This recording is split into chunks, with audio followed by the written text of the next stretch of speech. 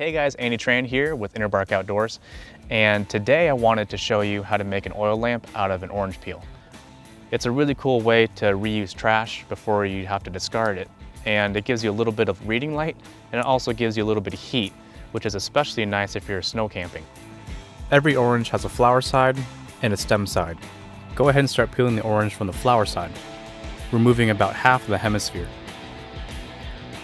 You should be left with the bottom half of the stem side. Once that's complete, go ahead and work your finger under the peel to loosen the fruit. Be careful near the bottom because you don't want to damage your wick.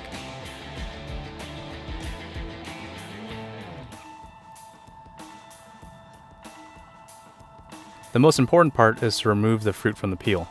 I like to spread it apart and then peel from the bottom side first to ensure that the wick is not damaged.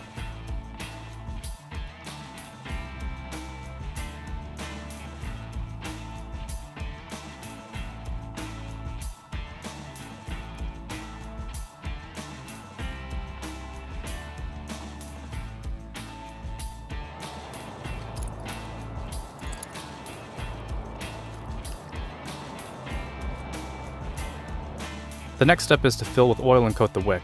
I've found olive oil or some other oil with a really low flash point works the best. And the last step is to light the wick. This will take a little bit of time as the water in the wick has to evaporate and the flash point of the oil has to be reached. I use a small stick to help me light it.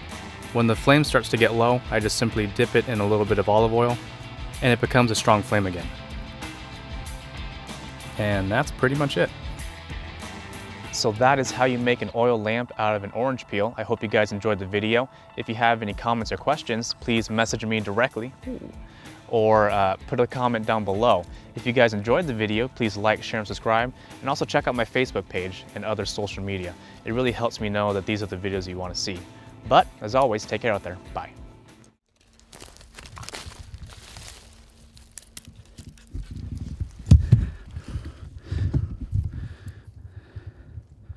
Look what I just found.